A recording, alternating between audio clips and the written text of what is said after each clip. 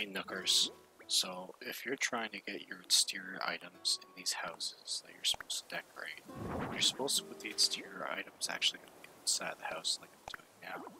I didn't figure this out for a while and I thought I was going insane. But yes, that's what you're supposed to do. The interior items go in the box.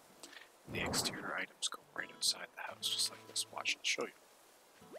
I put the exterior items out there, and now I'm going to go check exterior items. And look at that checkbox right beside it. Oh, so that's what you're supposed to do. If this video helped you, please give me a big fat like, and also, don't subscribe.